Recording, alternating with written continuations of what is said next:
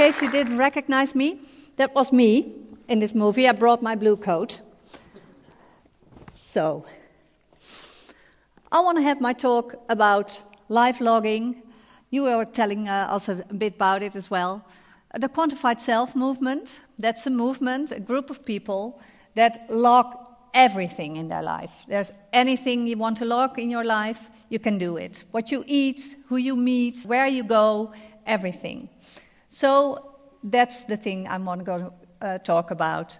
It's a continuous interaction with data. We're sharing data, we're sending data, we're receiving data. So I am data, but you all are data as well. It's the Internet of Things, where products have built-in sensors that connect our behavior with the Internet and log it in big databases. So it's out there. It's big, it's hot, and I'm going to talk about it. This is a picture of my sleep cycle. This is the graph of last night. I had a good night's sleep, even when I'm here on this stage at this moment. I had a sleep quality of 84%. A sleeping app makes use of the movements, and it makes sure that it doesn't wake you when you're in your deepest sleep. But I'm always seeing what on my screen, and I'm getting influenced by it. Because 84%, that's good. I'm feeling fine today. But what happens if it's only 50%? Do I feel less refreshed then? You can imagine that you can connect all things to the Internet and to get information about your body. You can use all the things there are. And it's very nice to see you can put a sensor in your toothbrush that tells you how many rotations you have to make, but also if the quality of your gum is still okay, or maybe you have to work on your bad breath. So I think it's amazing that these things can be done. You can get information from your nail clipper, from your underwear. I don't know about that, but you can. And even from your comb. So your comb is counting the hair you lost at night. So when to worry about hair loss? Probably the most common use of the Internet of Things is used in running apps. I presume there are lots of people here using running apps. They receive data about distance, about speed, about your heartbeat. But there are new technologies that even go further. They work as a sort of coach. They tell you to speed up or to slow down, and they even can tell you to put more pressure on the ball of your left foot for better balance. So you can use this Internet of Things in your daily life. These examples were for individual use, but you can imagine that it can be used for group use as well. Luckily, I'm not suffering anymore from asthma, but I know that there are inhalers that have a sensor, a built-in sensor, and they connect to the Internet to share information about the location where the inhalers are used. So people, asthma patients, share this data, and they know where there are areas with lots of pollution or toxic periods there. So they can benefit from each other from sharing this information. I was really amazed to see the limitless possibilities of all those apps. I read about the Death Watch app. It works on, it tells you how many days you have left to live. So it works on an average age and life expectancy.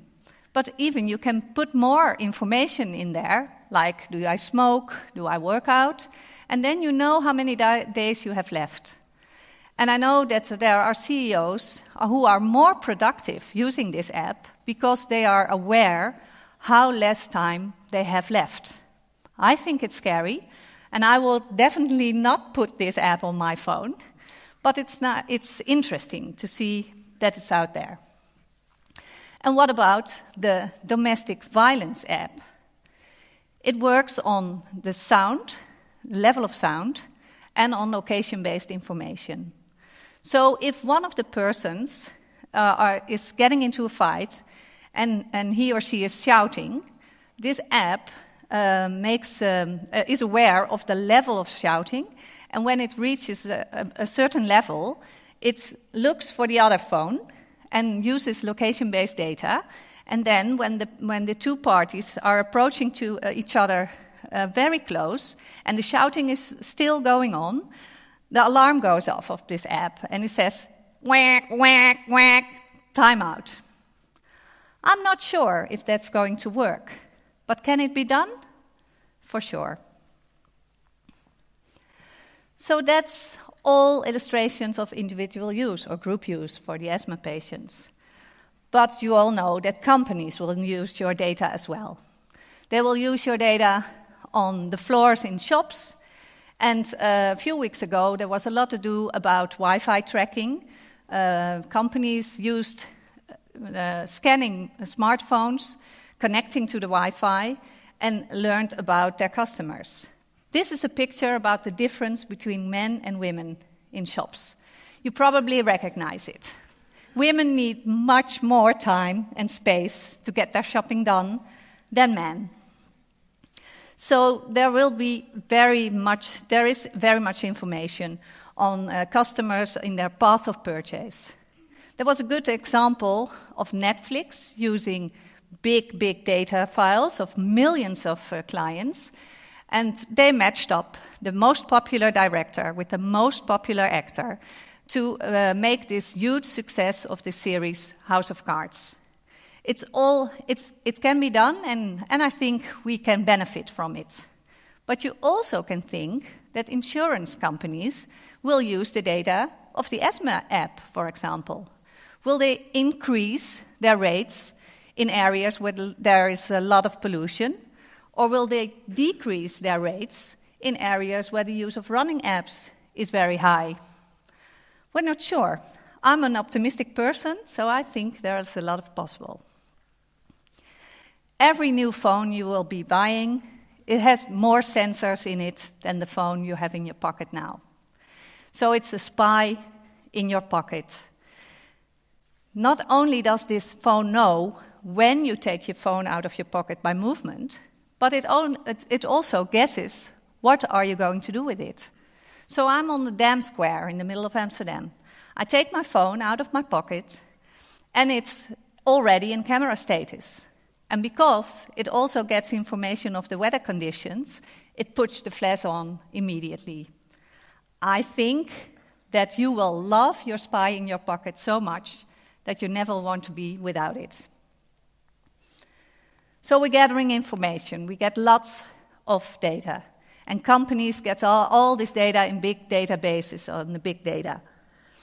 So, but what does it mean? So they have this big pile of data.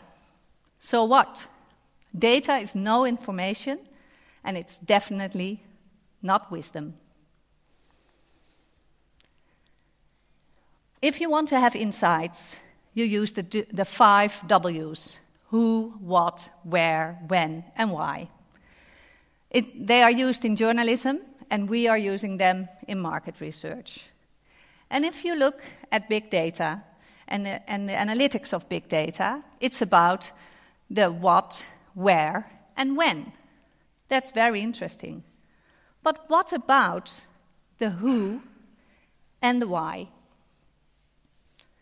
Let's start with the who. Who is sending all this data? Is it the quantified self group who's sending all this data, who's taking all over the world? Or is it your target group? Who is sending this data? Let's do a test. Who in this audience has internet on their mobile device? Wow, should say 100%, maybe 98%.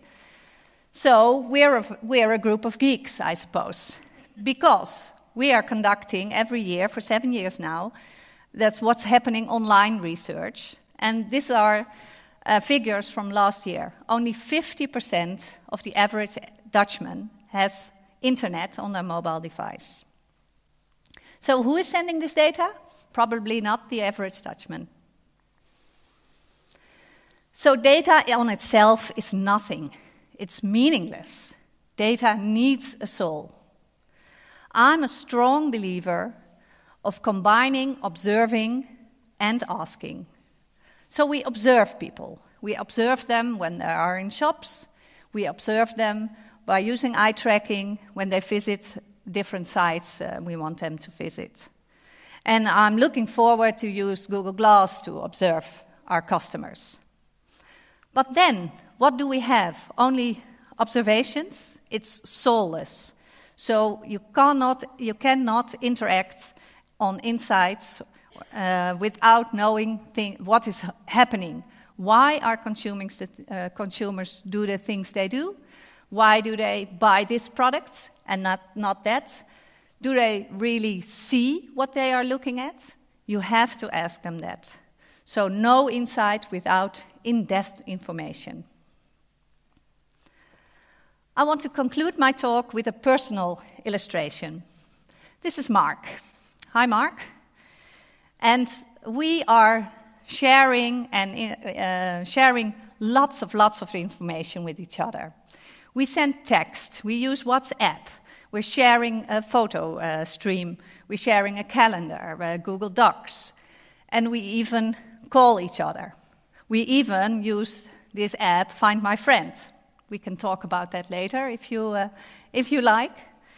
So if you put all this data in a big database and you're going to analyze it, you will learn a lot about us too.